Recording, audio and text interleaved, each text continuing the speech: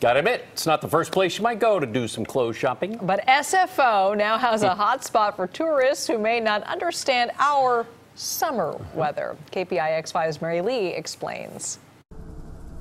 San Francisco, I picture people get off the flight, it's foggy.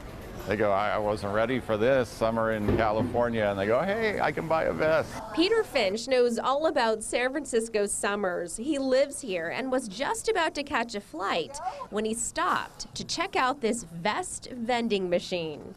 I had heard about this and that they were selling really well here, and for some reason I heard vest. I pictured like a British tweed vest. I was going, that's pretty random to sell at the airport. But no, they're kind of these cool, kind of down-looking jackets. These Uniqlo puffy vests and jackets are so popular, travelers are buying more than $10,000 worth a month. The vests sell for $50 and the jackets go for $70. Its vending company says this vest and jacket dispenser is such a big seller, it's in the top 10% of its vending machines nationwide.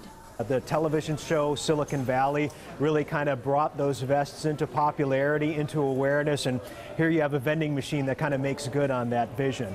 Foods and snacks, no jackets, so very interesting. Sungmin Hwang and her friend just landed at SFO from Korea. So I wear like this, your pants.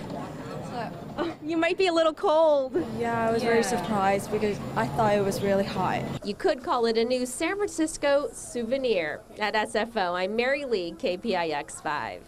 We've all been there. You got to know your audience, Right. and that's a captive audience. Yeah, true. Oh, it's July, it's cold. Yeah, actually really cold. Just the way it is here.